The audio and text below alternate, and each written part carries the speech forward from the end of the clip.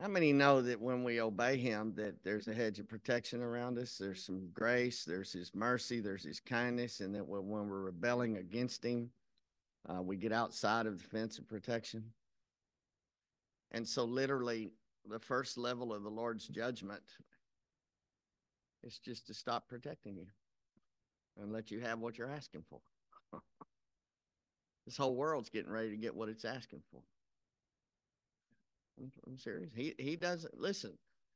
He can send the Chaldeans. The stuff can be sent if you refuse to yield. And if you read the Old Testament, which is there, and it's the whole book anyway. But if you read what happened to Israel, and the Bible says they're an example for us. If you're a King Jameser, it's ensample.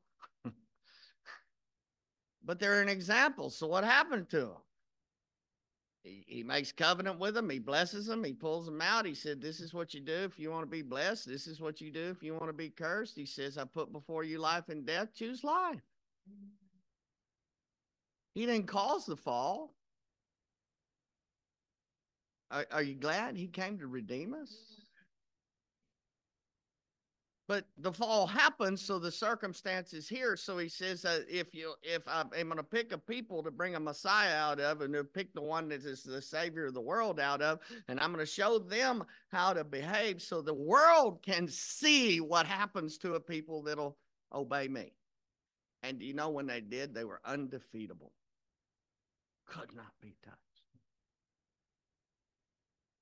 But even as with Adam and Eve, if you really start looking and you look at the times that God has to judge, how many of you know he's got to judge? Listen to me. He has to judge because he's just. The issue is, what side of the judgment are we going? Are we going to be judged according to Yeshua, Jesus, and our agreement with him, and by grace aligning with him? Or are we going to be judged on our own works?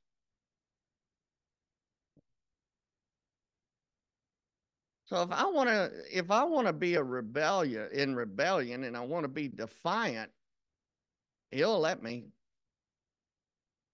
And the first stage of his forced judgment, and I say forced because we force it, of the judgment in which he judges us according to us, the first stage is letting us dance with the devil that we're wanting to play with.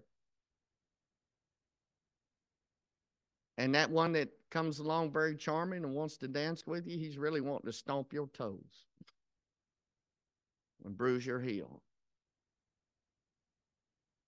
But he's merciful and kind. And see, even at the fall, Adam and Eve, she was deceived.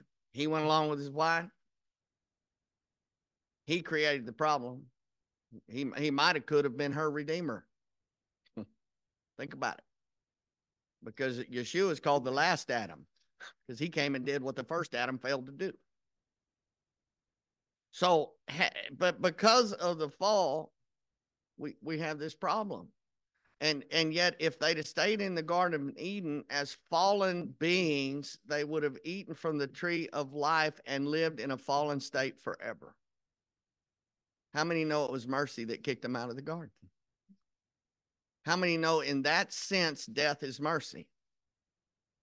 And though death is the enemy, it's also, as Sister alluded to the other day, God he celebrates that when those come home to him. All of heaven celebrates the death of saints. Why? Because they made it. Everybody say, I'm going to make it by the grace of the Lord. So our world is getting so deep and so dark, and Isaiah said it's so dark that he said there's great darkness on the earth and great darkness in the people. The reason there's great darkness in the earth is because of the dominion of man, and because man wants to play with darkness, the whole earth is dark, and all of creation groans for the revelation of the sons of God. Now, part of that revelation is the kingdom of God is at hand. It's us being cleansed, living for God, doing our best, walking in his grace, forgiving people, repenting quickly, having mercy, kindness, grace, doing what we need to do, praying against darkness, fighting our enemy. That is the kingdom of God is at hand now. But one day the saints will be resurrected. One day there'll be a resurrection, and the corruptible will become incorruptible. And that revelation of the sons of God, when the Lord is here with us, listen, then things change completely. And we are soldiering on now. And I'm here to tell you that we got it. It can't be. It's not a game. It's life and death. And we got a merciful God. But see, in all that darkness I just described, what do you think happens if the Lord doesn't judge it? There's no more mankind left. The technology changing humans into beings that aren't humans anymore. Okay? The wars and rumors of war, the wars that are coming, people, I mean, you wouldn't want to be alive in Ukraine. I mean, you better be alive than dead, but you wouldn't want to be living in Ukraine today, or on the border of Gaza, or be in Gaza, or anywhere else all over the world where people are fighting and people are going to hell, and lives are destroyed, and children are killed, and all the terrible things that are happening. So in the mercy of the Lord, one day, he's going to fix it. In the meantime, he's long suffering that no man should perish. How many can say amen to that? Amen. So we praise the Lord for his goodness and his kindness and his grace. And thank you, Lord, that he has given us an opportunity to come into the grace of the Lord through faith in our Savior. And to say, Lord, I'm a sinner and I need to be saved. Lots of people are told that they need Jesus and never told why. I mean, I said it the other day, the number one reason that you need to get saved, you're getting saved from hell, heaven, hell, with God, without God. I don't want to go to hell. I don't want anybody to go to hell. As the man said, number one reason I got saved, I didn't want to go to hell. That's good. Because, see, if you don't know what you're saved for, you don't know the reason you're saved. Saved from sin, results of sin, your own sin, your ancestors, all the mess. Number two reason is saved unto good works, so that we can do things here for the Lord and shine for him. Get free, walk in freedom, forgive quickly, repent quickly, and live. And even have joy and not be vexed. And you don't have to like what you see going around you, but if you can't have joy for the moment you're in, then the enemy has stole your strength. Amen? How many want the Lord to do some things today? Amen. We're going to do things just a little bit different in that we've had different ministers have ministered each day this week, this weekend in this camp. And the Lord is going to, we're going to have a little tag team event. It's going to be much better than a wrestling tag team, except for we're going to wrestle against powers and principalities and dark. It's much better. See, we're going to wrestle. Just we're going to wrestle the real enemy. Amen. And I'm going to ask, we're going to have each member of those that have ministered here from the pulpit are going to be allowed a segment of time to just come share with you what the Lord has given them on their heart this morning. Amen. So with that, I'm going to ask Laquitta to come first. You get to kick off, daughter. Amen. Amen. So thank you, Lord. Let me pray before we start. Oh, listen, all of you, Charles, Jesse, come up here, please. Sister Deborah. Listen, we can't do any of us do this alone. We're a team, and we're just going to pray together before we start.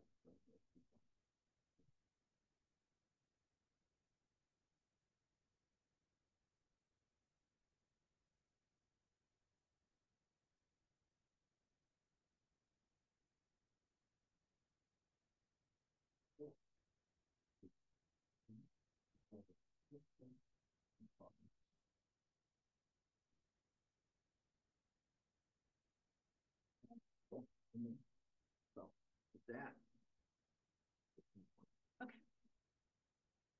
Well, praise the Lord. This was a surprise for us too. So we're ready in season and out of season. Amen. So we're supposed to be. And so at first, of course, you go, oh no, I haven't prepared anything. But you know what? We have the Holy Spirit. He always prepares within us what he wants us to speak.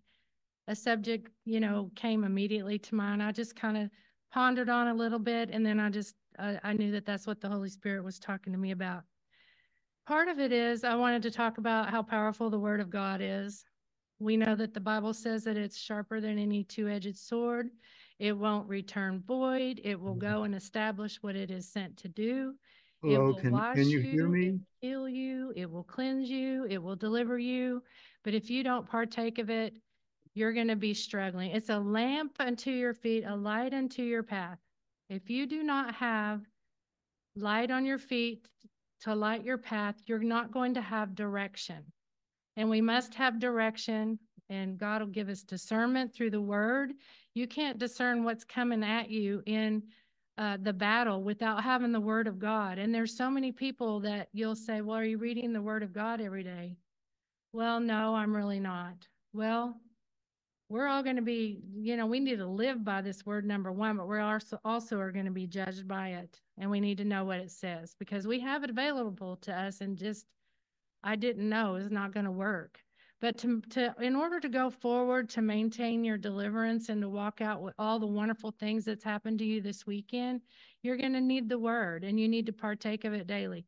Even if you have a hard time understanding it in the ministry that I have the honor of being a member of, when we serve people in ministry, we talk to them about the word. We tell them to read it out loud.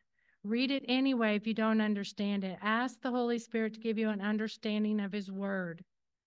And then you read it out. When you read it out loud, you're speaking it, hearing it, you're reading it all at the same time. So you're getting a trifecta of that. But I wanted to go to two parts in the Bible that will help you going forward from being delivered and having a great many miracles done this weekend inside of you. And I tell you, it just keeps getting better and better. The more you're peeled like an onion, the more you take the land back little by little. It is just amazing when the fruit all starts coming forth from being delivered. And you'll go, and you yourself will be amazed, and you'll get in a situation and you yourself will go, oh, wow, I didn't respond like I normally did. And you don't even realize how bound you are growing up until you start to get delivered and you get the freedom and you think, oh my goodness, I was so bound for the majority of my life. So I give glory and praise to God the Father, the Son, and the Holy Spirit who sets us free, because we get free indeed. And I encourage people to come every single time, because the more you come, the more you'll be free and the more you'll be changed. But I wanted to talk a little bit about 2 Peter chapter 1.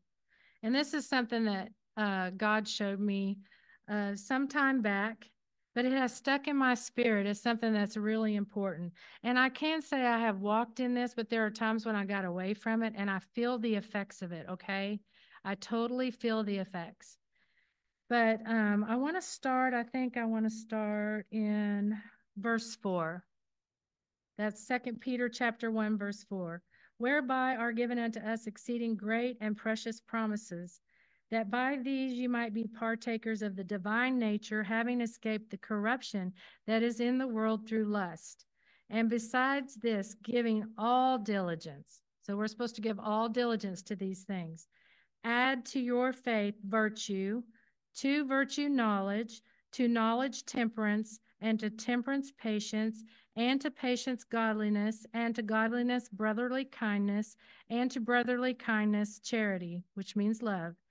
4, and this is what struck me. We hear those scriptures a lot, but this is what really hit me. Like sometimes you'll read something you've read before, and then all of a sudden it's like a boom or a mic drop, and you're like, oh, here it is.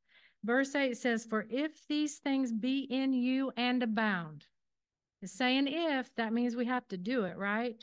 But if these things be in you and abound, they make you that ye shall neither be barren nor unfruitful in the knowledge of our Lord Jesus Christ. Hallelujah.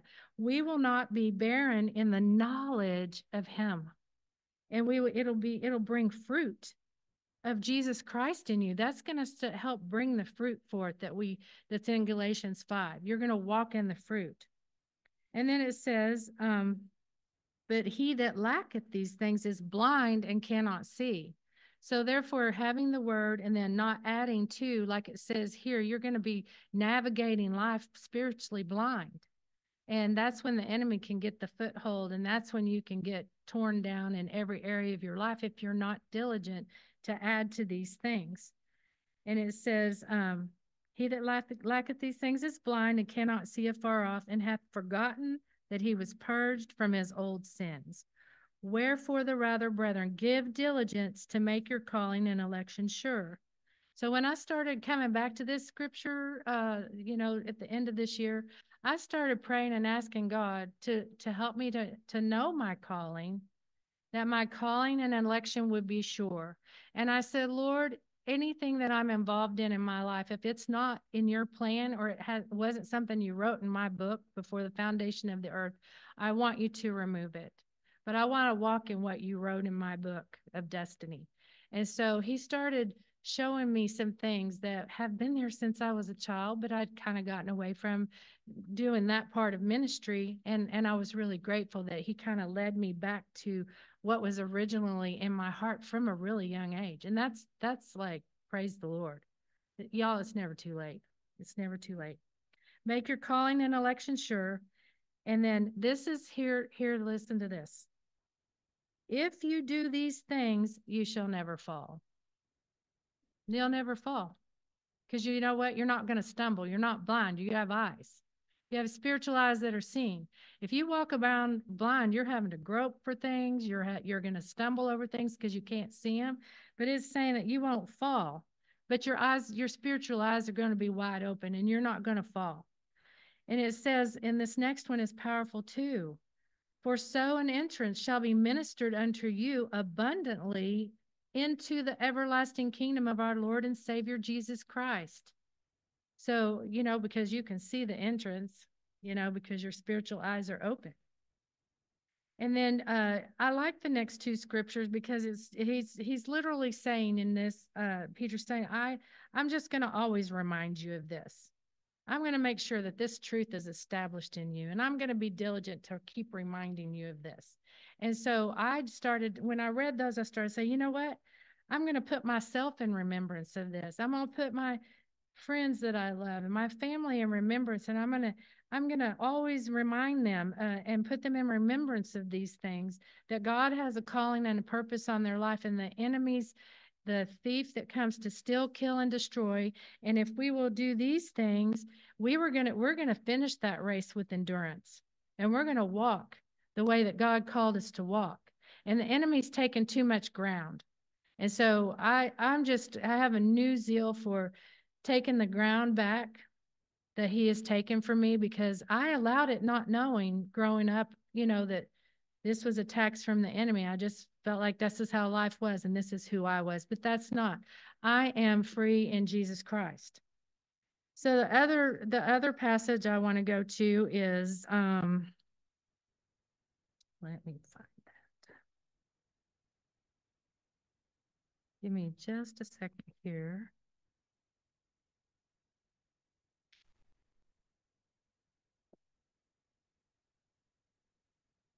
Is Philippians 4. This is kind of a roadmap to help you navigate your deliverance. And Sister Deborah talked about the 8 R's. The first thing we have to do in the 8 R's is recognize. And that was really powerful about recognition. We have to recognize when the enemy is coming against us to come out of agreement. We get in agreement to have deliverance, but we come out of agreement when I don't agree with you, get away from me. But we have to have the battle in the mind. That's where it starts. And we have to take all and every thought captive so we can bring it to the obedience of the word. That's why the word will wash your mind. You get transformed by the renewing of your mind through the word. And so I'm going to start. It's Philippians 4, verse 4. Rejoice in the Lord always. And again, I say rejoice. Let your moderation be known unto all men. The Lord is at hand. Be careful for nothing. Careful means anxious, which we know anxiety is a spirit. And when we get that, we're in fear, we're in unbelief, and we are not believing. But be careful for nothing, but in everything by prayer and supplication with thanksgiving, let your requests be known unto God. And there is a whole lot of power in waking up thanking God. I don't care if you've got horrible things going, whatever you have good in your life, if you will start thanking the Lord for it, you're going to be set free from depression, self-pity, any of all the demons that try to come with trials and tribulation. And the oil of joy is your strength. And that's so you ask for the oil of joy. You praise because praise takes down the enemy. But thanksgiving is a powerful weapon of coming out of some of these things that God has done. I started turning my thinking around, and circumstances may not be what I planned them to be, but I started thanking him for what I have to be thankful for. And it is, you'll find how powerful that is. So with thanksgiving, let your requests be known unto God. And the peace of God, which passes all understanding, shall keep your what? Hearts and minds. Your mind is where the battle is, and out of the abundance of the heart, the mouth speaks, the mind is attacked from the enemy. So it'll keep your hearts and minds through Jesus Christ. Finally, brethren, whatsoever things are true, whatsoever things are honest, whatsoever things are just, whatsoever things are pure, whatsoever things are lovely, whatsoever things are of good report, if there be any virtue, and if there be any praise, think on these things. These things which you have both learned and received, and heard and seen in me do, and the God of peace shall be with you. So this passage in Philippians 4 is about the peace of God. It's a weapon of thanksgiving. That alone will take down the enemy. And then adding to in this other one, it keeps you on the right path, because we so often can be deceived in the wrong path. We can have any situation you can even get distracted for more than one direction, and then you're not looking this way while you're distracted here, and this can snare you. You have to ask God to have like peripheral vision around everything to help you to be alert to all the wiles of the enemy, which, this is part of the armor of God. And this is, and I was telling Crystal earlier today that my mother and father gave us at the breakfast table every day, we got the word of God and we got prayer every single day. And then we had, times in the house where we had the word served up to us. And my father died when I was 11. My mother continued that. Now we knew we were eating the word in the morning with breakfast, and we would have prayer. But I think I was in my 40s, and my mom, 2 years before she died, she told me, she said, I clothed you kids in the armor of God every day. And I said, you did what? And she said, I clothed you in the armor of God. I said, I have never heard that before. I said, what a gift you were. Who does that? And she said, well, I would watch y'all walk 2 houses down to the bus stop. And she says, I'm a widow with 3 kids at this point, and I needed the Lord to look after my children. So I would dress each one of you as you're walking, and I'm watching. And she said, and then I would pray the blood of Jesus, and I would ask the Holy Spirit to surround you like a bubble of protection. And I was so grateful that God gifted me with a mother like this. And I said, Mom, the Bible says to put on the full armor of God. I never, ever, ever thought for a second anything about putting it on somebody else. She goes, who fed you and clothed you when you were a baby? Physically. I did. And it's my job to clothe you and to feed you spiritually. And she said a very impactful statement. She said, people feed and clothe their children physically and send them out into this world. Now, this world wasn't near what this world is back then. But she said, they send them out there, but they don't feed and clothe them spiritually. And I was bowled away. I went home in tears and grateful to have a mother that was like that. But, a couple weeks later, she called me and said, they want me to speak at the women's ministry, and I have no idea what to speak this month. And I go, well, I'll tell you what you need to speak. I said, everybody who's given birth needs to hear, to dress and clothe their children spiritually and physically. And then when they grow up, they'll learn how to feed and clothe themselves by the word, eating the word, wearing the word. It's part of your armor, and wearing the whole armor of God, because that's the only way we can come against all the wiles of the enemy. And that's all I have. Good morning. Yeah, what a wonderful weekend I've had here, being able to minister, and just what a blessed time it's been ministering with y'all, and getting to just spread the love of Jesus to everyone, and getting to sit in on and do deliverances and stuff is so good. I love giving back to what God has freely given me, and He has set me free. So I love doing the work of the Lord, and as I learn and grow, it's just awesome to learn in wisdom and understanding and learning discernment. And the enemy is tricky. He is divisive. He is sneaky. He's charming, and he's clever. And thank God that we have people that help teach us and help learn us up. And praise God at that. And thank God that I'm allowed to help y'all as well learn what the Lord has shown me and things in life. And so I was sitting there today, and after getting asked to come up here, and I thought, God, what is a message that that you want to place on me? And I thought, well, I mean, we're in the last year of 2023, and we're going into 2024, and this was a blessed year for me, and I pray that it was blessed for you. And coming up in the year 24, God's our provider. He's the one who strengthens us. As we look around at the world, we can see a world that is decaying and falling apart and wicked and nasty, and it is getting more evil by the second out there. I mean, what they're allowing into schools and phones, everything that you watch entertainment-wise, it is more wicked. Satan is being exposed. I mean, he's just being praised like normal now. It's everywhere, from your football games to your cartoon shows. He's in witchcraft. He's everywhere. It's prominent, rapid, running through the internet waves and television. And that's just what we can see with the naked eye. In a spiritual sense, it's thousands of times worse than this, But the beautiful thing is God is the author and finisher of our salvation. And He is the author of this world. And He goes before us and behind us and beside us, protecting us. But we have to know His word and have to have an understanding of who He is. And we also have to have an understanding who the enemy is, because he is cunning, and he comes as an angel of light, and he tricks, and even the elect can be deceived if he doesn't know. And that's where I think we're at and now in coming up, is coming to a great deception upon the land. You see it in the church happening. It used to be in the bars and in the gutters, but now it's in the church just as much. It's deception. It's a movement that isn't the Holy Spirit movement. It's different spirits that are masquerading using Jesus. So first off, I'm going to go to the scripture so we have some understanding, because that's where we want to have, is an understanding of who our Lord and Savior is, because He gives us understanding.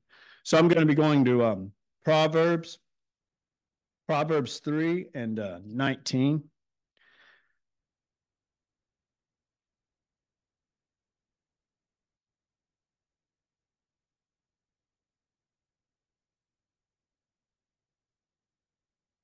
And it says in Proverbs 3:19, it says, the Lord by wisdom founded the earth. By understanding He established the heavens.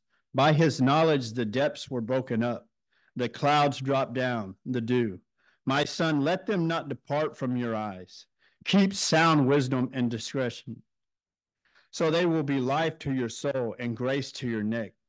Then you will walk safely in your way, and your foot will not stumble.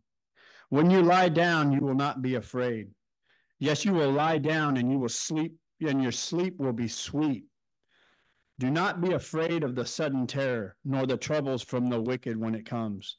For the Lord will be your confidence and will keep your foot from being caught. Do not withhold good from those whom it is due, and when it is in your power to do so. And this proverb is so beautiful because it shows us that wickedness is coming. It's there. But God and the understanding of who Jesus is will keep your foot from stumbling. He will stop you from falling prey to the enemy when the enemy comes. We have to have discernment in all spiritual things on what to do. We have to have this. We need to go to God before every decision we make. We need to pray over our household because our wives and children are in subject to what we know and what our covering is. We cannot have holes in our covering. We cannot allow the little sin to have holes in our umbrella where demons leak in and wickedness leaks in. We must fast. We must pray. We have to make this year a year of fasting and prayer and interceding for our families and for the church. We need to intercede for the whole body of Christ that is being deceived right now in many ways. We need to ask that this be a year of exposure for people that are teaching doctrines of demons and false teaching. We want the Lord to show us the truth in his word. So all witches and wizards and all new age practices and all demonic things that are masquerading around as angels of light in the church be exposed. Pay attention to what you read. Pay attention to what the Holy Spirit puts on your heart. For the enemy has no power like the power of God. The power of God is what covers us. He's the one that protects us. We're toast without him. Without walking in the Holy Spirit, walking with the authority of Jesus, we can't make it. We have to lean on God. We have to submit to God and pay attention to his teaching. And the beautiful thing is, and just what I'm doing this year, and this is just some advice, I'm digging into the word of God. You know, I've listened, I love sermons, I love teachers, but this is going to be a year for me to study the truth of God out and to study the stories out. You know, we're all in different seasons, but I want to know, you know, what happened to Israel. I mean, I know a little bit, but do I know the whole story? What happened to all the Old Testament? Why were they blessed? Why were they cursed? There's every word is from God in this book, and there's meaning in every story. And every story in this book, there's meaning. And this year, I want to study them out. I want to know how to walk in the authority that God has given me. How to be the man that God has created me to be so I can win the souls that he puts in front of me. How to drop the sin that has held me back for many years. Because it's you know, sin is sin, and it's the gossip that'll tear you down. It's the getting involved in conversations with guys that aren't saved when you should be standing up and saying, or just maybe walking off at times. It's allowing to entertain the devil when we know to leave. And the more that we entertain that and don't walk off or get involved in gossip, slander, which seems meaningless at times, it draws us away from the presence of God. We need to act on the conviction of the Holy Spirit. When the Lord tells us to speak, we need to speak. And when he tells us to hold our peace, we need to hold our peace. We need to move when he tells us to move and stay when he tells us to stay. And so that's where I was coming with the understanding of the Lord. As the more that we understand the Lord and the more we study him out, the more that we hear from the Holy Spirit. The more that it is the Spirit of God that is leading us. And when we are being led by God, we have nothing to worry about. We're going to prosper in our way. Don't get me wrong. We will face trials and tribulations. The enemy will attack us probably more than ever when we're doing this. But once again, our feet will not stumble because we have an understanding and a faith in God. And when you do stumble, you repent and ask for forgiveness, and you learn, and we learn. So I'm going to go to one more scripture here, and it's going to be in First Corinthians, and I'm going to start at 2:6. And in 1 Corinthians 2:6, it says, however, we speak wisdom among those who are mature, yet not the wisdom of this age, nor the rulers of this age, who are coming to nothing. And that is the world that we're living in. The rulers of this age are coming to nothing. This world is it is going to nothing. We are on a movement of destruction until God comes back. It is not going to get better. It's just not. You know, the Bible doesn't tell us it's going to do that until the end when Jesus comes back and all things are made new, and we have the New Jerusalem. But right now we live in a time that we must protect our children and really pay attention to the loved ones that are lost, because right now is a perfect time. I mean, 2,000 years ago, Jesus said that we were in the last hour. So, I mean, we're 2,000 years into the last hour. So I don't know exactly how that works. I mean, that's God's timing. You know, I know that one day is 1,000, 1,001 day, you know. So I know we're getting a lot closer than we were 2,000 years ago. So we're probably, you know, anytime Jesus can come back, and anytime the judgment of the Lord will be laid upon us. So we want to have our loved ones in right standing with God. And only that the main way we can do that, we have to have ourselves in right standing with God to be able to feed them. It says, but we speak the wisdom of God in a mystery, the hidden wisdom which God ordained before the ages of glory, which none of the rulers of this age knew, for they had not known, who had not known, have crucified, or they would have not crucified the Lord of glory. But it is written, eye has not seen, nor ear heard, nor have entered into the heart of man the things which God has prepared for those who love him. And all through Scripture, we have this beautiful security in the Lord. Our eyes have not seen, our ears have not heard. We have not tasted the goodness that God has prepared for us. So anytime that we're going through things and we've got a struggling child or a spouse that might be struggling, intercession and prayer, the power of God is unmovable. He will set you free completely. He will restore you to do his will. He will do this for the selfless person that wants to seek his face and do his will. He knows who he's setting free, and he knows when he's setting them free to do his will. It says, but God has revealed them to us through his Spirit, for the Spirit searches all things, yep, the depths, yes, the deep things of God. For what man knows the things of a man except the spirit of the man which is in him? It is the Holy Spirit which gives us the understanding. It's the Holy Spirit that we must lean on in this coming year. This needs to be a year for us to dig in to what the Holy Spirit wants to speak to us. We're all unique. We all have our own purpose, calling in life. Some of us are meant to get up in front of people and preach. Some of us are meant to preach at work, to tell at work. I mean, I love the ministry field at the workplace. You know, it's a blessing to help those people. They're lost, and it's a blessing to show the love of Jesus, even when they reject you in a bit. You pray for them, you know, and first and foremost, our ministry field needs to be at home and amongst our home. Our house needs to be a house that serves the Lord. Understanding in spiritual warfare things, when you go home, there's things in all of our homes that God wants us to remove. Some of them, you know, we have things that are cursed objects in homes that God doesn't want in there. There's things on the TV that don't need to be on the TV. Some people are entertaining things in their home they don't need to be entertaining. And what's that doing right there? It's holes in your umbrella. Now you've got leaks. You've got cracked open doors for the enemy to come in. And that's where and we're accountable for what we know. And that's where understanding becomes so beautiful. Because the more understanding we have, the more knowledge we have, the more we can walk in the Lord, but the more we're held accountable for what we know. If I know what's coming on the TV is garbage and it shouldn't be playing on the TV and I allow it to be played there, the devil's going to fully attack not just me, my children, my home. I mean, everything, my finances, everything. That's an open door there for the enemy to get in and work. And it's because of disobeying the Lord. So we should pray and ask God to reveal to us his understanding on what we need to do there. And anyways, I'm going to go on. It says, but God has revealed to us through his Spirit, for the Spirit searches all things, yes, the depth things of God. For what man knows these things except the spirit of the man which is in him? Even so, no one knows the things of God except the Spirit of God. Now we have received not the spirit of the world, but the Spirit of who is from God, that we might know the things that we have been freely given to us by God. These things we also speak, not in words which man's wisdom teaches, but what the Holy Spirit teaches, comparing spiritual things with spiritual things.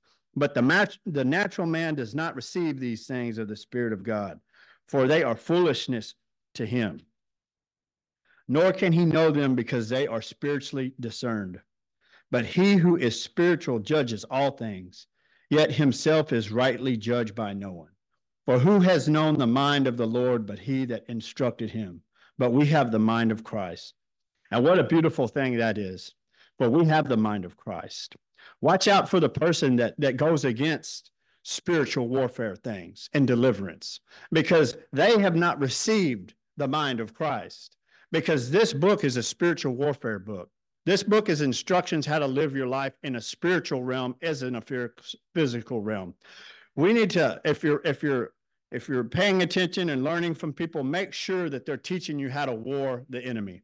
Make sure that you're in a spot that is, praise God, if they're preaching about Jesus, make sure they're preaching about what Jesus does. Jesus cast out demons. He healed the sick.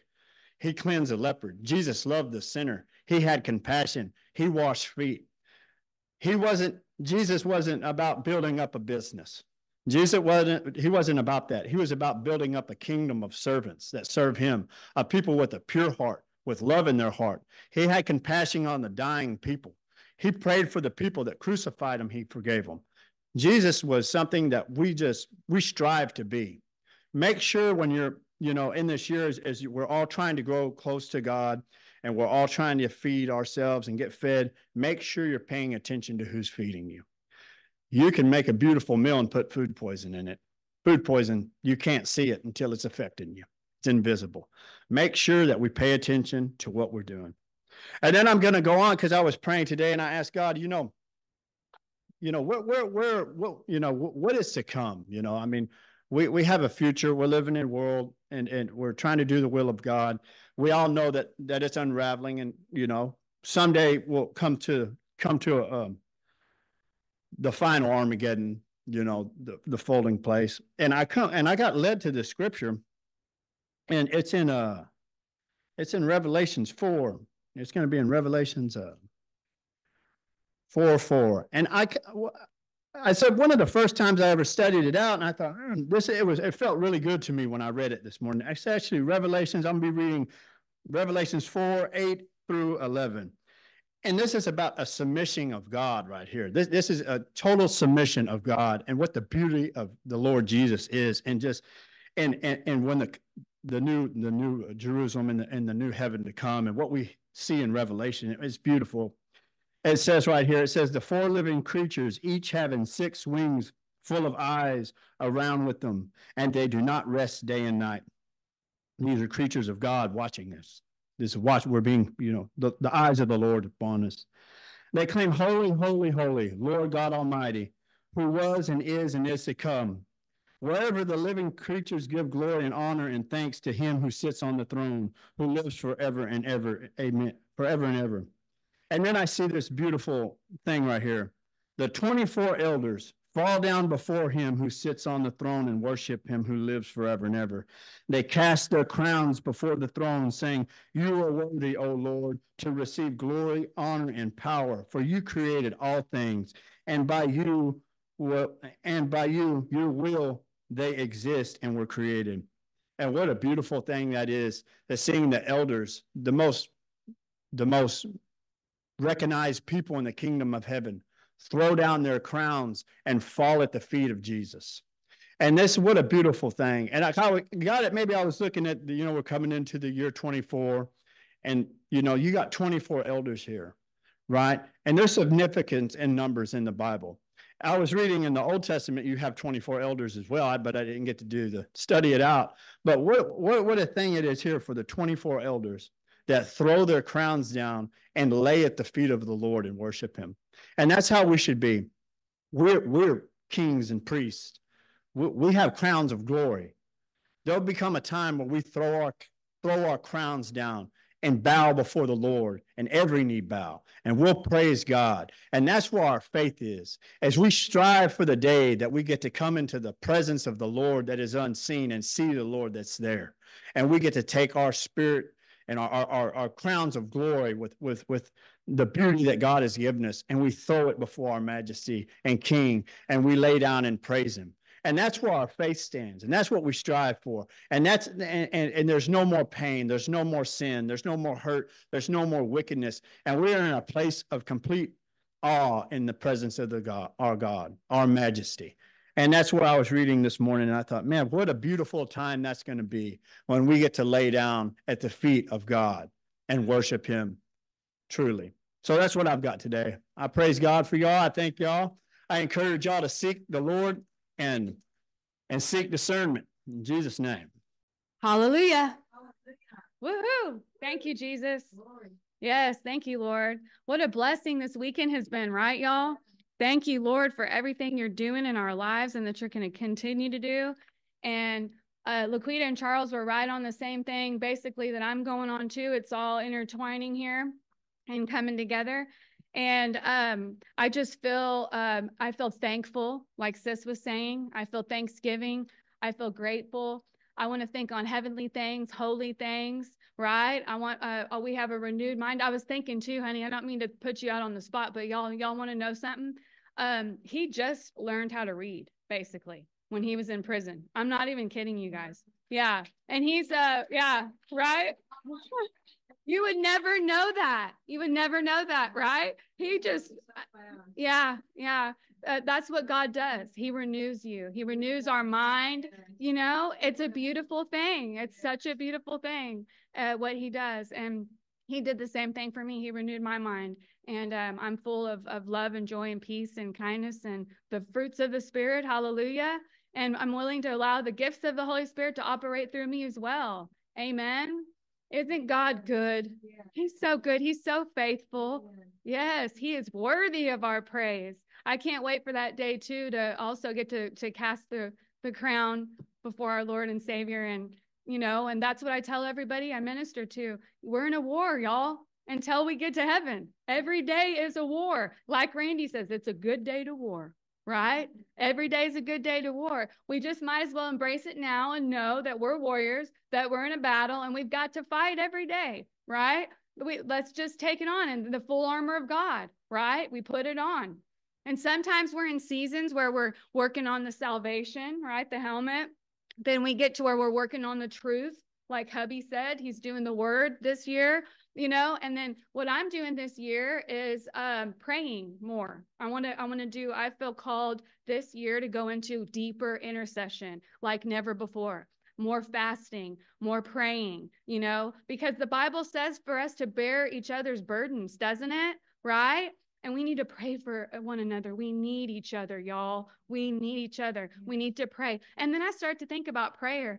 Prayer is awesome. There's like so many facets to it. Because first of all, you're denying yourself, right? You're choosing to be with the Lord. And if you fast and pray, you're denying yourself even more. You're choosing to pray and to be with the Lord instead of doing what you have to do throughout the day, right?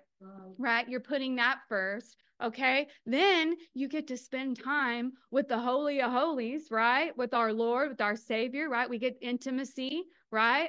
We get relationship in prayer, right? We get that time, we get refreshed, we get revived. We're in the secret place. If where do you want to go in this world? Where can you go to be with God in this world on this earth?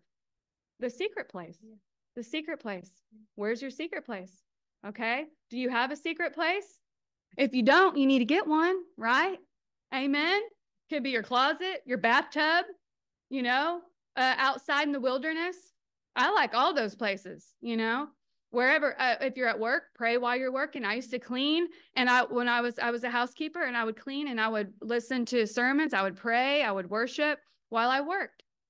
Oftentimes, I tell people too, when we're learning how to take thoughts captive, right? Well, share your thoughts with God, right? If we share our thoughts with God, it's easier to take thoughts captive because we're thinking and we're being in communion with God in our own thoughts. You know, so we begin to have that conversation in our thoughts with the Lord. Amen. And that helps us to think on things pure and holy and whatsoever things are true and just and righteous, right? And we break the power of the enemy in Jesus' name, and we bind every demon in the name of Jesus, right? In Jesus' name. And every demon that comes against prayer, we break its power in the name of Jesus. Hallelujah. We war. The scriptures I have today is Philippians 4:6, which is the same one sis brought. Hallelujah. Confirmation. So it says, do not be anxious about anything, right?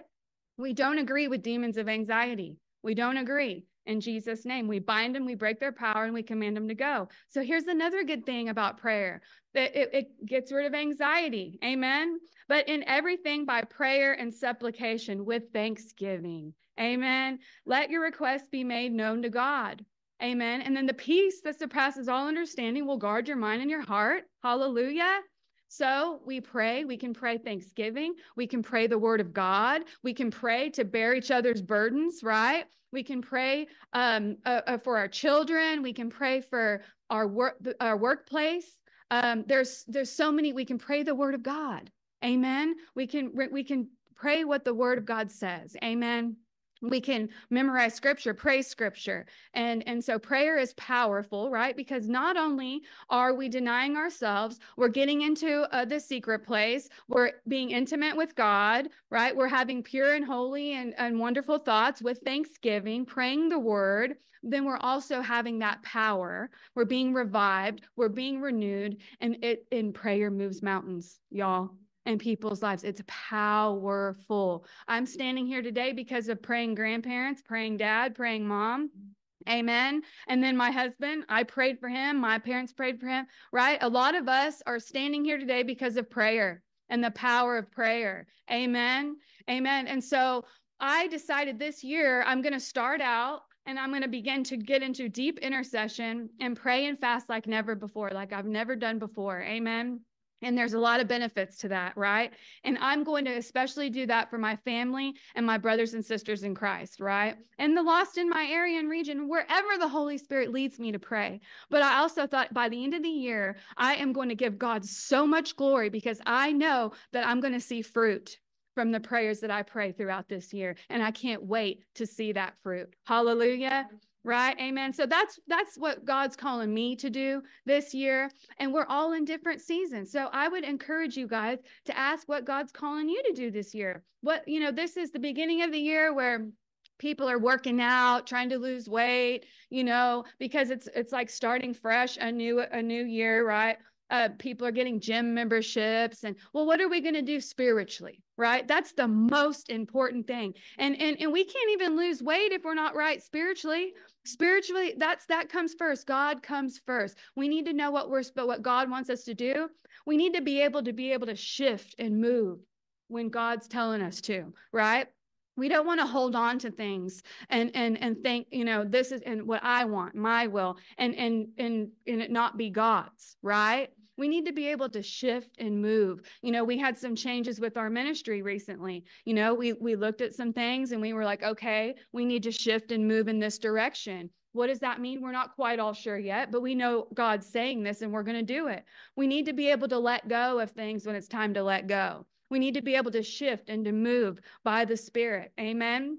And we have people that we pray about it. We have confirmation, right? And then we get confirmation from other people. We need to ask people what they think, right? People that God has put in our life that we know that we can trust, that'll tell us the truth, that won't lead us wrong, that'll pray about it. Amen. That has wisdom and experience, right?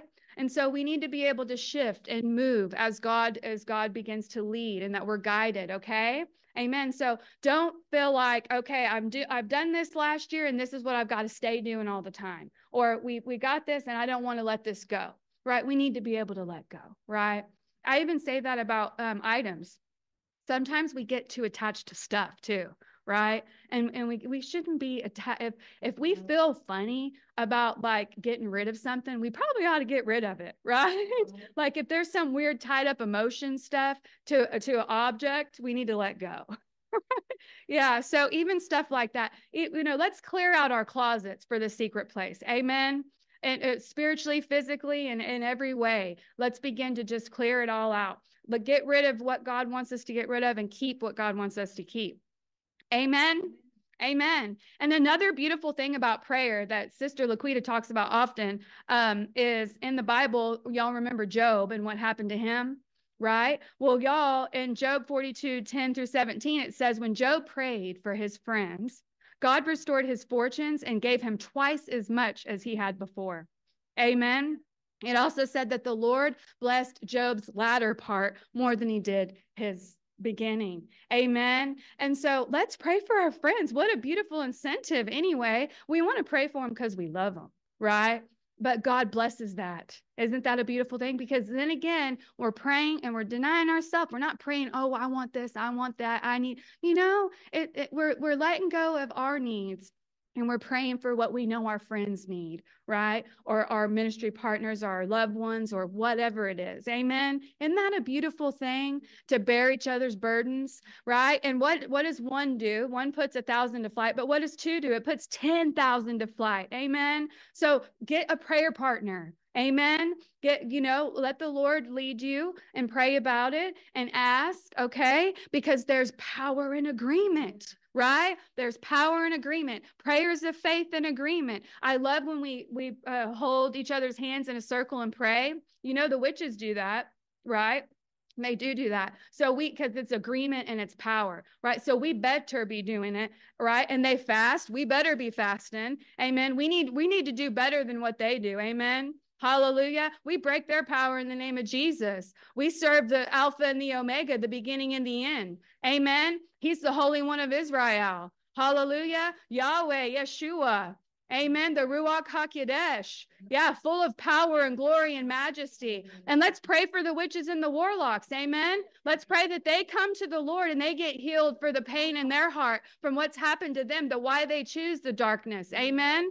Amen. We pray for them. We bless them. We pray that they are apprehended by the true Holy One of Israel. Amen. Amen. Thank you, Jesus. That's the heart. The Lord says, pray for your enemies. Amen. Pray for those who abuse you and despite you and use you, right? We bless them. We forgive them. We love them. Help them, Lord. Help them, Lord. Isn't it good to have a loving heart? Amen. And a forgiving heart. That comes from Jesus, right? Yes. Amen. He's good. He's a good God. Yep. I'm glad I serve him and I don't serve Satan anymore. Amen. Isn't that a good thing? Satan wanted me to die, right? And he didn't get me. Yeah, hell lost another one and another one and another one. Amen. Thank you, Jesus. Yeah, so we don't want anyone to go to hell, not even those who curse us, right? We don't even want them. We love them. We bless them. Amen. Thank you, Jesus. Let's pray for them too in our prayer, in our secret places, right? And even if you're not called this year to pray, we always need to pray. Amen. Yeah, that should be at the forefront of everything. But that's what I'm doing, deeper. Amen. So I'm thankful for that. And so I have another scripture here, and it is, Galatians 6:2, bear one another's burdens and so fulfill the law of Christ. Okay, that's part of the law of Christ for us to bear each other's burdens. Amen. We want to honor him. We want to obey him. We want to pray and bear each other's burdens. Amen. So go and find somebody, talk to people at work, find out, what they need prayer for, right? And let's, people at church, wherever you're at, wherever you're led, let's get a prayer list going, write it down in your little journal, in your Bible, and just pray. Amen. And then see what God does. Just watch and praise him. Amen. And get all the benefits of intimacy with him in between, right? Amen. Okay, then we have Ephesians 6:18. I was going to pull this up over here because I like the whole thing. And I couldn't write it down. Okay, so this is good. This is right after all the armor. And it's Ephesians 6:18 through 20. Praying always with all prayer and supplication in the Spirit, and watching thereunto with all perseverance and supplication for all saints. Amen. And for me, that utterance may be given unto me. Okay. We may be getting an utterance from the Holy Spirit when we're praying in the Spirit. Amen. For the saints, and that I may open my mouth boldly to make known the mystery of the gospel. Amen. We get knowledge and revelation in prayer, y'all. We get the utterance, right? We get that. It's beautiful. And then we can help other people, and we can share the mystery, and we can speak boldly. When we pray, and especially when we fast and pray, we get a boldness. Amen. It does help you when you fast and pray to get boldness. It really does. And to read the word. Amen. And to speak it out loud in power. Amen. And it makes the enemy tremble. Amen. The enemy doesn't want to be around you or in you if you're fasting and praying and reading the word and speaking the word. It will make him miserable and his little demons. Amen. Amen. Let's make them uncomfortable, right? Like never before, right? So they don't want to be in our house, our temple, or our house. Amen. Right? They don't want to be. And praise will hurt them. Let's praise while we're doing all this praying too, okay? Amen. And so then it says to make known the mystery of the gospel, for which I am an ambassador in bonds, that therein I may speak boldly as I ought to speak. Okay? Praying for the saints, we get utterances, we utter the mysteries of God, we get words of knowledge and revelations and downloads to further the kingdom of God. Amen. And then we get boldness, because the Bible also says the righteous are as bold as lions. Amen. And we speak these scriptures out loud. Amen. And we do this in our prayer. We speak the scriptures to God too. We read the word, we sup with him, we commune with him, we eat the word like sis said. Amen. And her beautiful mother, we clothe our children, our friends, our family in the armor of God. And we pray for them and we remind them to pray too. Amen. Prayer is important. It's powerful. It's needed. Fasting is even better. Amen. Ask the Lord, what do you want me to fast from? How do you want me to fast? Okay. Amen. And he'll tell you. And we can do all things through Christ who gives us the strength. Amen. Let's deny ourselves, pick up our cross, and follow him so we can throw our crowns at his feet. Amen. Amen. I love you guys. I bless you in Jesus' name. I break the power of the enemy in your lives. I bless you guys to walk out your deliverances in love, joy, and peace, and wisdom and understanding and knowledge. I pray for protection over you from wolves and witches and warlocks and all the agents of Satan in Jesus' name. And I pray for discernment on your lives, and that God will guard your mind and your heart through Christ Jesus. I plead the blood of Jesus over you in Jesus' name. God loves you. He wants to see you in your calling and in your destiny. And you know what? He'll do just that. You just listen to him, obey him, and deny yourself and pray and read his word and fast. In Jesus' name, amen. Bless the Lord. Powerful word. Amen. That has gone forth. So I'm just going to tag on what everybody else has said. Is that okay? All right. Praise the Lord. I'm just going to give you some steps, because we have, this has been a wonderful week of prayer, healing, deliverance. So let me just give you some points to maintain and retain your deliverance, okay? And sis gave the end of the scripture. I'm going to give you the beginning of it. Ephesians 6:10 through 18. Number one, you must put on the whole armor of God. In order to fight effectively, you got to keep the armor on, okay? So this is armor that God has given. It's in Ephesians 6:10 through 18. There's 7 pieces of the armor. Your loins must be girded about with truth. You must put on the breastplate of righteousness. Have your feet shod with the preparation of the gospel of peace, the shield of faith, the helmet of salvation, which keeps your mind covered, the sword of the Spirit, which is the word of God. We fight with God's word, and then we pray in the Spirit, okay? When you guard your mind, you must guard your mind and your thought life. Most demons seek to re-enter, will attack your thoughts. Refuse thoughts from the enemy and replace them with positive and spiritual thoughts. Fill yourself up with the word, and I'm going to talk about that in a minute. Fill your mind with the word daily. And Philippians 4:8, it says that when you resist the devil, that's the wrong scripture in James. It says when you submit to God, you can resist the devil, he will flee. I believe my sister read Philippians 4:8. Is that right? Isn't this good? We did not know that we were going to do this. So let me read Philippians 4:8 again. Is that okay? All right. Philippians 4:8. It says, finally, brethren, whatsoever things are true, whatsoever things are honest, whatsoever things are just, whatsoever things are pure, whatsoever things are lovely, whatsoever things are of good report, if there be any virtue and any praise, think on these things. All right? Hallelujah. Okay. Number 2, make positive confessions. Negative confessions characterize demonic influence. Positive confessions is faith expressed. That means you're speaking what the word says. You're speaking what God says, not what you say, not what the devil says. Okay? Confess what the word says according to Mark 11:23. Number 3, stay in the word. The word is a mirror according to James 1:22 through 25. The word is a lamp to our feet, and it will guide us according to Psalm 119:105. The word is a cleansing agent, according to Ephesians 5:25 and 26. The word is a two-edged sword, according to Hebrews 4 and 12. And I'm going to read that scripture. Forgive me for not reading all of these, okay? If you write them down, you can go back to them or get the tape, okay? Hebrews 4:12. For the word of God is quick and powerful, sharper than any two-edged sword, piercing even to the dividing asunder of soul and spirit, and of the joints and marrow, and is a discerner of the thoughts and intents of the heart.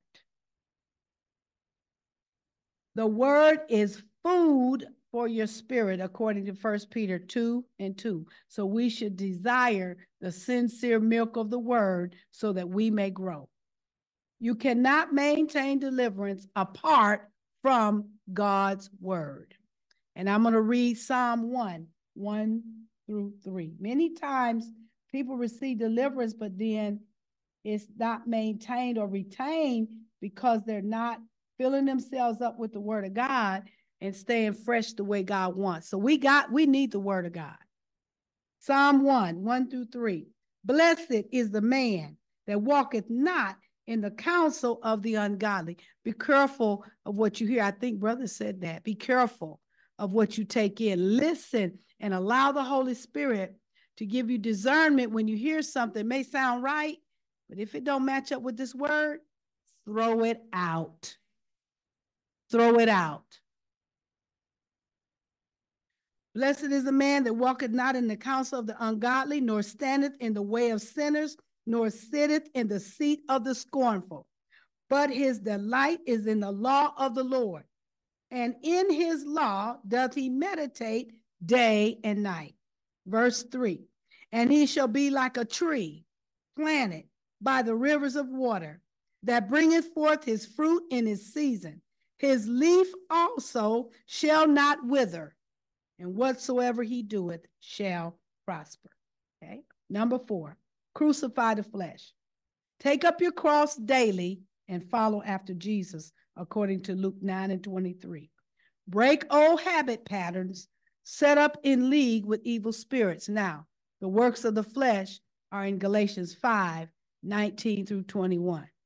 So if you find yourself falling into any of those works, get in the word of God, get in prayer. If you need prayer, get it from somebody if you need it, okay? But we have to learn to maintain on our own as well, okay? So we don't want to walk in the works of the flesh, because that will open you up to demonic activity if you're not careful, okay? Number 5, develop a life of continuous praise and power. I like what my sister said about getting into more prayer, interceding, praying, and fasting, because when you pray and fast, you know what happens? Your flesh gets crucified. You put it under, okay? Praise silences the enemy. Praise is an attitude of the heart. It is the expression to God of thankfulness, adoration, and joy by speaking, singing, shouting, dancing, leaping, clapping our hands. There are times that I've been in services where we begin to clap our hands, and it's almost like the Lord just comes and sits and dwells, because he inhabits the praises of his people, but also it disrupts. The enemy don't like it. Come on here. Your hands are a weapon. Y'all understand what I'm saying? Your hands are a weapon. So when you clap your hands, you hiss God out of his place, he's going to come see about you. All right. Hallelujah. So you wonder why I say clap your hands? God come see about us. Okay. He will fight for you. Come on here. He'll fight for you. Amen.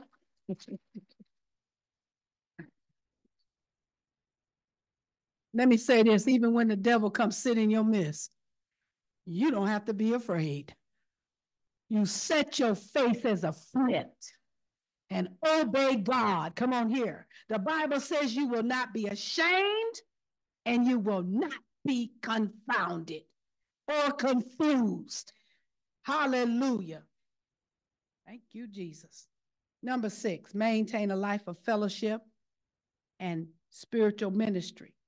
Find and fulfill your function within the body of Christ. Keep yourself under authority. Stay pliable. Stay submitted to God. And even leadership, those that God put over us, we should stay in submission.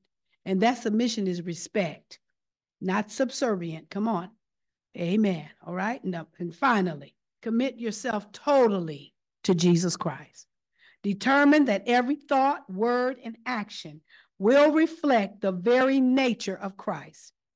Abide in Christ, that the fruit of the Spirit might come forth in abundance. Faith and trust in God is the greatest weapon against the enemy's lies. By doing these things, beloved, it will ensure that your house or your life is filled after having been cleansed. It is a spirit, if a spirit should trick you, regain entrance, see that he is cast out as soon as possible. Take authority over the enemy right away. Don't let anything fester. Get rid of it, okay? All right? If other areas of demonic activity in your life are brought to light, this is what you do. Seek deliverance. Get help. Get help. Don't be ashamed. Call somebody if you have to. Text someone, pray for me. If all you can say is pray, come on. Don't you know God goes to work right away? Come on here. This is why we need each other. Amen. Don't be ashamed. This morning we had to say some things. Don't be ashamed. And God will let you know who. Amen. You can't open up to everybody. So be careful. They may come smiling and may look like, oh, that's okay. No. No. The Bible says, know them that labor among you. You got to know them by the Spirit. Everybody that say Jesus ain't really seeking Jesus. That's another lesson. Amen. Give the Lord hand praise. I love you. God bless. Bless you, Lord. There was a great counsel. Every single one. Amen? Amen. You know, there's some measuring sticks in the Word of God that you can look at to see how you're doing. One of them, I'm not going to go into it other than telling you to look at 1 Corinthians 13 that says love is and love isn't. Faith works by love. Love never fails. Love covers a multitude of sin. You know, come on. Love conquers all. If your love walks off, you're weak. I promise you. Those people that we have to pray for that send fiery darts our way and those things that happen, if your love walks off, they'll get you. Promise. It is the measure. If God is love, then are we not supposed? Now listen.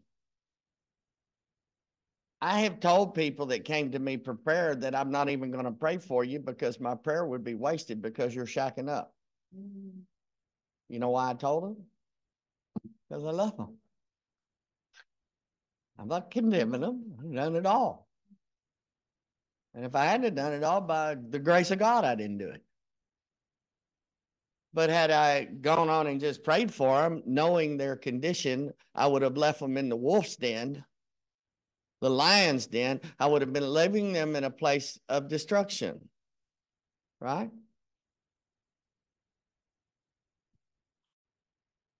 So love doesn't always look like everything's okay. You're okay.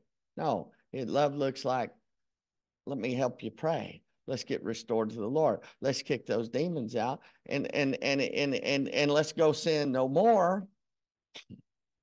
And if you need help, here, what'd you say? Call somebody. Sometimes people are fragile and they need some help at some point, right? But then the ultimate thing, all of the prayer that somebody does for you and you do for them and that we do for each other and what we do in the body and the deliverance that we get and the healing that we get and all those things that we do and the word that we take in and all those things are preparation for the valley of decision in the moment when it's going to be you and your enemy and God, and you're going to choose God or your enemy. That's when the tempter comes. So, and that temptation isn't just necessarily let's go drink some and let's go drug some and let's go have sex some and let's go do that. Sometimes it's just, are we going to be kind? Are we going to wake up grumpy or nice? All right, because the enemy will play with your flesh. 1 Corinthians 13. Look at it. Be real. Use it as a mirror. How do I look, Lord? Am I puffed up? Am I bearing all? Am I provoking? If you're sarcastic, you're a provoker and you're sinning every time your words speak sarcasm. I'm telling you. Because a sarcastic word cuts, and it cuts, and it cuts. And even whole families have habits of that. So maybe I'm speaking to somebody here about that. There's whole habits of that, of being sarcastic, and it's usually followed by I'm just kidding. But the just kidding part happens after it was funny for a while, and then it hurt somebody. So are the words edifying? Do the words build up? I mean, our words, I spoke it earlier in the weekend here, your words matter. They're death or life. And are my words, Ephesians 4:2-9, it says, let your words bring grace to the hearer. Let no corrupt communication come out of her mouth, but let it bring grace to the hearer, to bring edification, to build them up. Are we building up or tearing down? And then there's the Beatitudes. Blessed. How many want to be blessed? Or would you want to be cursed? I want to be blessed.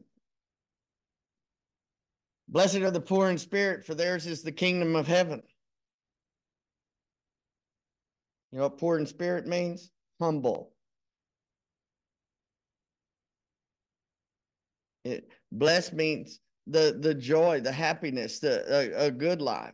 But here's what the Lord says. For thus says the high and lofty one that inhabits eternity, whose name is holy. I dwell in the high and holy place with him that is also of a contrite and humble spirit, to revive the spirit of the humble and to revive the heart of the contrite ones. Poor in spirit. You know, I want you to hear, saints of God, that there's a fine line between being humble, okay, and not knowing you're a child of God. Because you humble yourself before this mighty and this holy one, but you accept the righteousness of God that he's given you, and you know that you're a child and he's the glory and the lifter of your head. So you don't go around, listen, even after a failure going, I'm a piece of trash, I'm a piece of trash. Come on. You humble yourself before God, say, forgive me, Lord, I need you. Because what I'm doing doesn't look like you. Amen.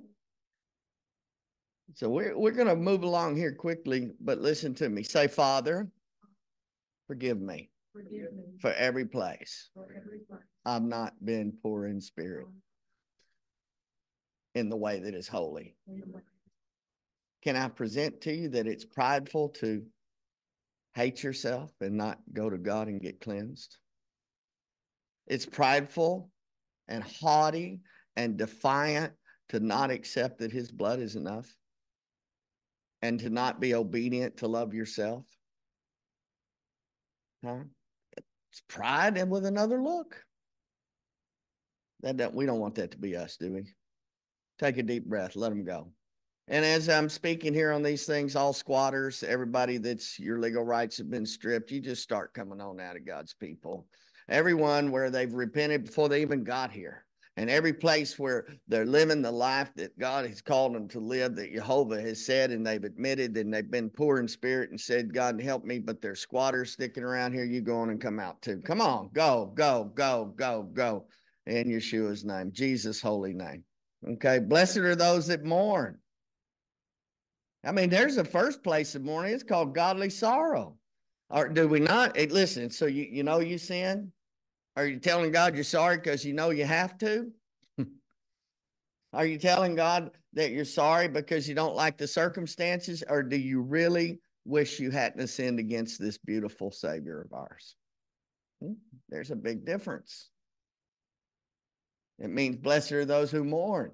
And not that, so that there's a place of mourning and lamenting our condition and being blessed because we know he's the answer. Huh? Yes, he does comfort. And in our suffering, this beautiful Bible of us, it gives both sides of the coin. We're blessed with God. We're going to suffer with Christ. You get both ends, but can I tell you that in the suffering, you grow more than in the blessing? Because in the suffering, you learn that the only answer is him. Many people in the blessing forget who blessed them. Say, Lord, don't let that be me. Say, Lord, forgive me in the places where I've mourned and not turned to you. See, that's the thing. There are people that get stuck mourning what didn't happen, mourning a failure there, not just mourning other people that died, but mourning what you didn't do, or mourning what should have happened, or the woulda, shoulda, couldas, and you stay in mourning. You're stuck in that place, and you never move forward in the life that the Lord has for you. Say, Lord, don't let that be me. And I break the power of all mourning that's not blessed, that hasn't been given to you. Take a deep breath. Come on, let him go. Let him go. Let him go. Thank you, Father. Come on, come out of God's people. Blessed are the meek, for they shall inherit the earth. Moses was called the meekest man on the earth. Whoa, Moses.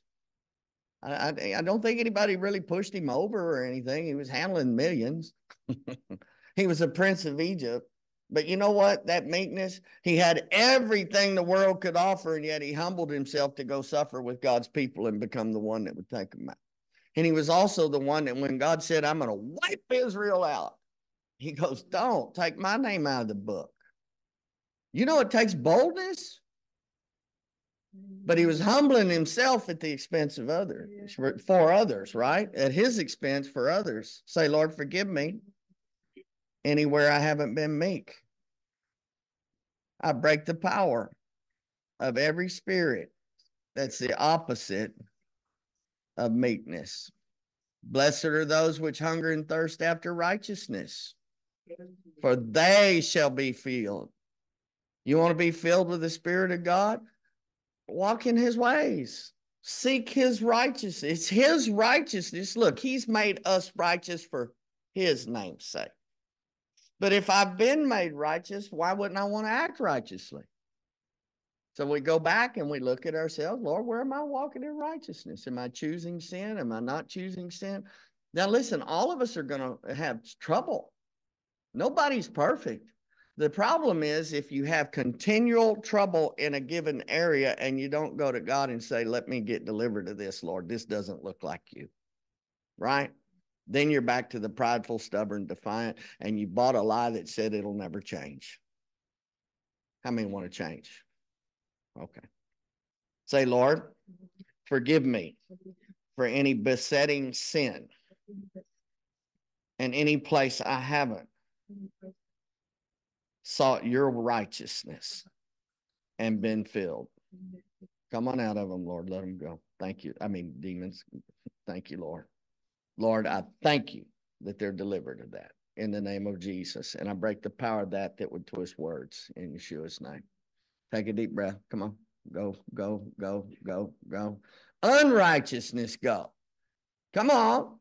Come on. That justifies unrighteousness. I break your power. Thank you, Father. Thank you, Father. Thank you, Father. Y'all want to know who the easiest people to get deliverance are? The people that have been through a lot of deliverance.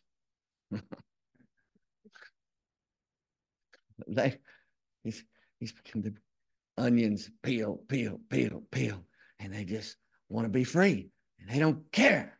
And so those demons also know they agree, so they start coming out of people. Amen? Blessed are the merciful, for they shall obtain mercy. Boy, if you want mercy, you better sow mercy. If you want to reap mercy, you have to sow mercy. So listen to this. The mother sought the great Napoleon for the pardon of her son. The emperor said that it was his second offense, and justice demanded his death. She said, I don't ask for justice, I plead for mercy, cried the mother. but he does not deserve mercy. Well, she said, Your Majesty, it would not be mercy if he deserved it. Mercy is all I ask for. Well, then I will have mercy. And the young man's life was saved. If you're waiting to be merciful because somebody deserves it, that time will never come. You didn't deserve it. I didn't deserve it from the Lord, did we? But he gave it. Are you not glad? Let's be sowers of mercy where we can. Amen? Amen. Say, Lord, forgive me where I have demanded justice when you wanted to give mercy. Where I was self-righteous, as if it couldn't have been me that did those things the others have done.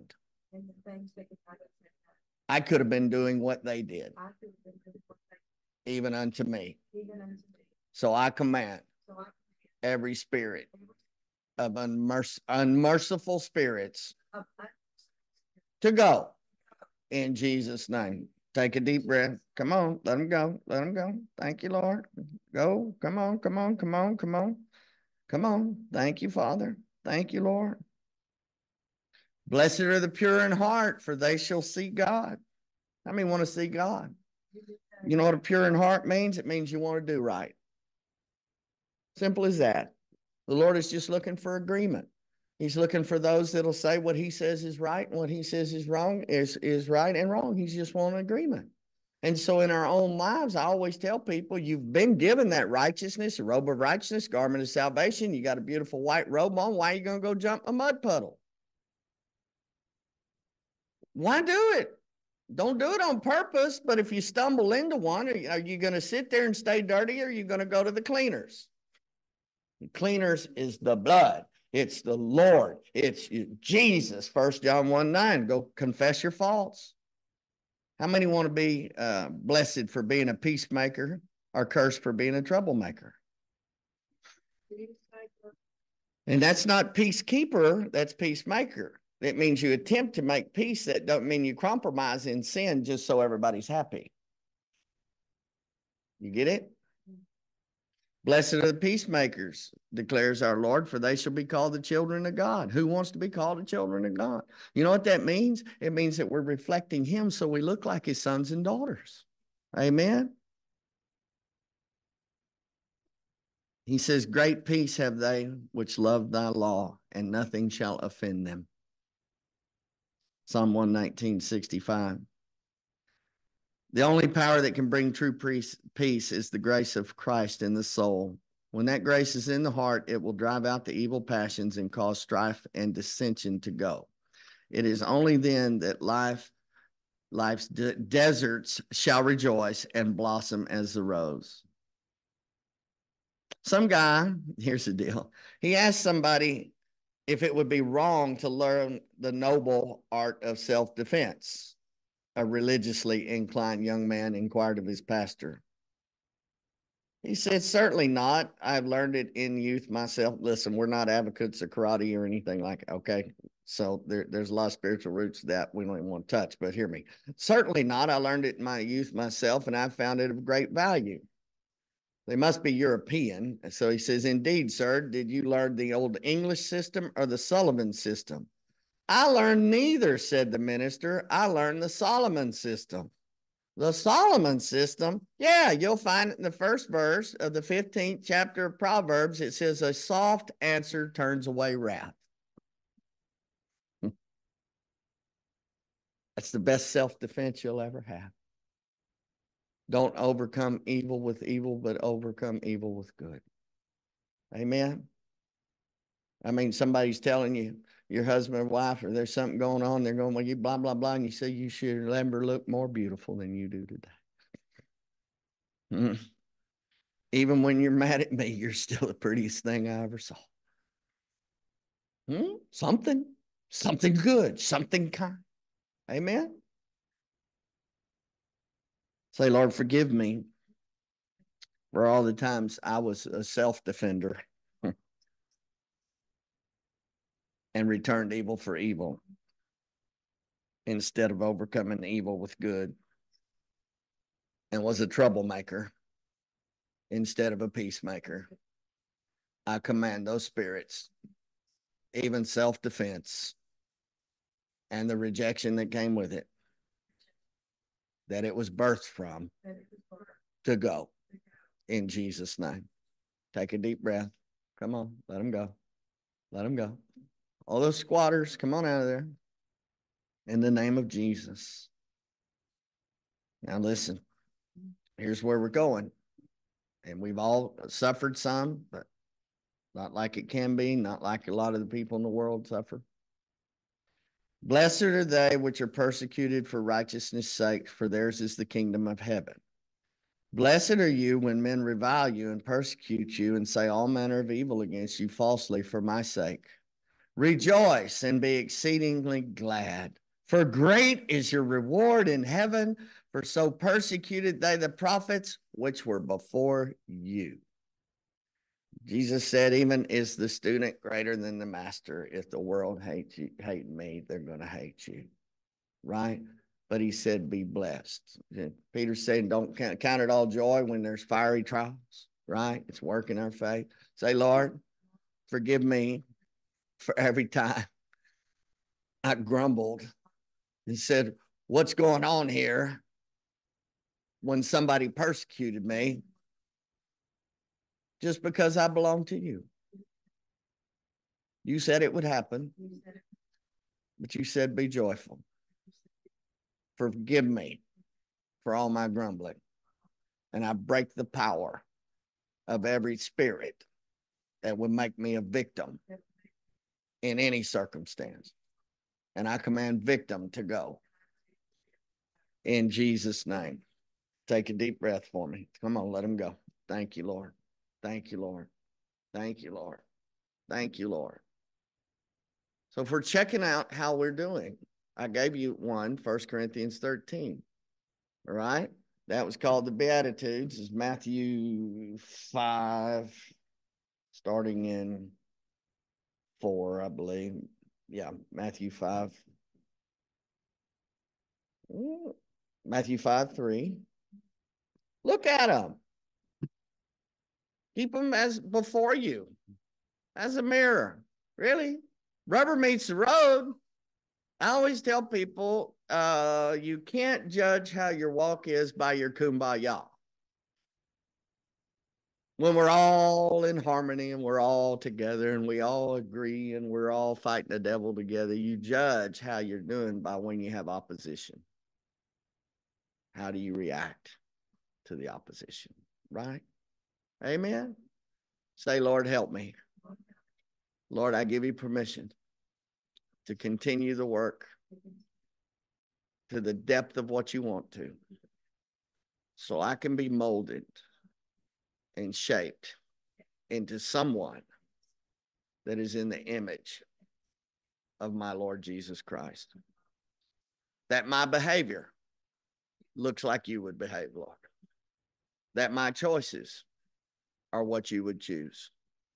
I want to be led by your Spirit.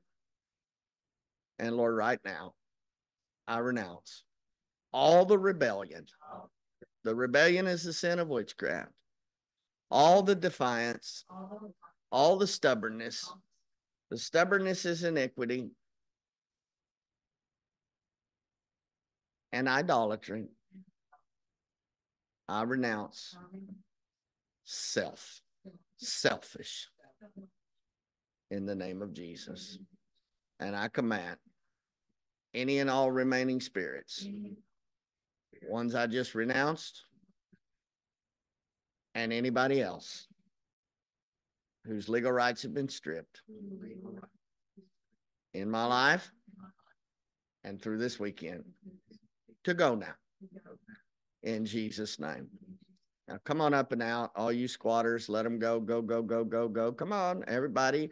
All you hidden ones, come on up and out now in the name of Jesus. Go, go, go, go, go, go, go. The Lord rebuke you.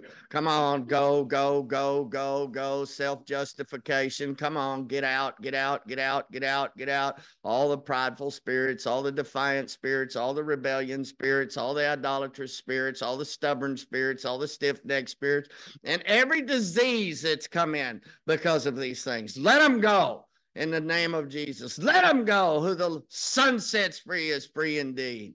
Thank you, Lord. One more big breath for me, and let's finish up. Come on, come on, come on. Let's stand up and be dismissed, if you would. Thank you, Father. Thank you, Father. Yeah, that's a good point. Say, Lord, forgive me for strife, which brings confusion, envy, and every evil work. I ask you to forgive me. I forgive those that have committed strife against me. And I break the power of strife, envy, confusion, and every evil work and jealousy. In Jesus' name. Take another deep breath. Come on, let them go. Let them go. Come on. All that evil work, get out, get out, get out. Envy, confusion. Come on, let them go. Come on, jealousy. Come on, go, go, go, go, go. Fear of not having something. I break your power in the name of Jesus. Thank you, Lord. Thank you, Father. Thank you, Father. Thank you, Lord. Do your work, Lord. We bless you and thank you for it. In Jesus' name. All right, let's just pray together. Father, thank you for all you've done. Thank you for all you're going to do. Thank you for choosing me. Thank you for loving me first. Thank you for sending Jesus. Jesus, thank you for dying for me, choosing me. Thank you, Lord, that you now fight for me. You're my friend, my brother, my king, my Lord, my Savior, my champion, the strong right arm of the Lord. I can't do anything without you that has any value, but I acknowledge that you who are in me are greater than he who is in the world. So, Lord, help me in the days and times to come. Grant me daily wisdom, even moment by moment, so that I can make wise decisions. Help me to yield to your spirit. In Jesus' name. Father, thank you for your love and mercy and grace. Let me be a vessel that extends it to others. I ask it in Jesus' name. And thank you in advance. I pray right now for my brothers and sisters here, for my family, for the body of Christ. I pray for the lost and even those that oppose me. In Jesus' name. Now I just pray a blessing over you. Father, in the name of Jesus, in Yeshua's holy name, I pray that you just outpour over them. You surround them, you woo them, you love them, you keep them, that you brood over your people, Holy Spirit. I thank you, Father, that they all come to realize that you are an ever-present help in time of need, and all they need to do is call your name. I thank you, Lord, that there'll be those that resist the works of the devil as they submit to you. And I also thank you, Father, that for those that need to, if they hear a voice in their head, they'll not only tell the enemy to shut up, but they'll say, Father, did you hear what he say to me? Lord, I'm asking you to get him, and know that he will, because that's what you do, Lord. You help us. I pray, Father, that each person at each stage of their sanctification, Lord, that has come up a level in you from glory to glory. And I thank you for that continued work that you will not stop until the day of redemption. I bless all these, and we thank you, Father, for safe travel in the name of Yeshua, that nobody will bump or be bumped, the road demons be rebuked, and they have great fellowship with each other if they're traveling together, and with you, even traveling together, and if they're going alone. We thank you for it, Lord. We pray for those on the Zoom, those that'll hear later, and we just thank you for all of them, Lord, and they are equally your treasures, and we are honored. We bless Merrill and Miss Barbara, and we thank you for them and all the staff here at Lake Hamilton, in Jesus' name. Now I want to share with you now what Merrill sent me a text. He said, it's so good to hear all of you. He said, everything I had to say, basically, he heard the other speakers say earlier. But he said, tell the people to stay strong. 2024 is going to be a transition time for the church. Many things are going to happen. Be ready to stand firm. Pray and speak against the enemy every day in Jesus' name. I love you all so much and miss you all. God bless you. Amen. So be dismissed, be loved, but know that you're loved. Be holy because he's holy, and never give up because you're a winner if you don't quit. Amen. Amen.